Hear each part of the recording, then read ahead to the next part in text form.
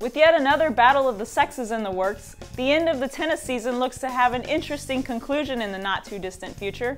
Hey tennis fans, welcome back to the Monday edition of Tennis Now News.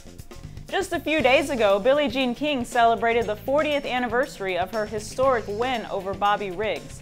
And now another battle of the sexes appears to be in the works. Not between King and Riggs, of course, but rather between Li Na and Novak Djokovic. The showdown will take place at an exhibition event during the China Open's 10th anniversary tournament. With the entertaining antics that these two usually produce, they'll certainly put on a good show. In tournament news, Ernest Gulbis captured his 4th career title by winning the St. Petersburg Open over Guillermo Garcia Lopez, while Gilles Simon defeated Jo-Wilfried Tsonga in an all-French final in Metz. Agnieszka Radwanska, who just qualified for the year-end WTA Championships, also won the Korea Open on Sunday, her very first title since January.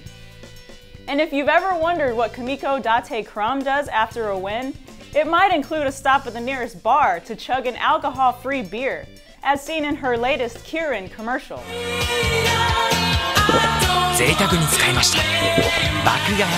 In our latest internet find, our friends at Eurosport and WhatsZap put together a compilation of the funniest moments from the US Open, from Nadal's physics-defining winner against Ryan Harrison to Gael Monfils' acrobatics.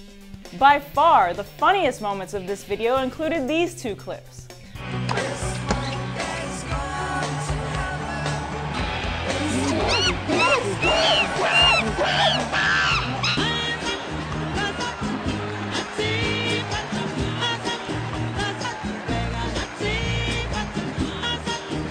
That's all for today.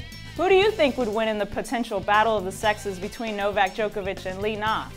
Let us know what you think in the comment section below, and follow us on Facebook and Twitter for the latest news throughout the week.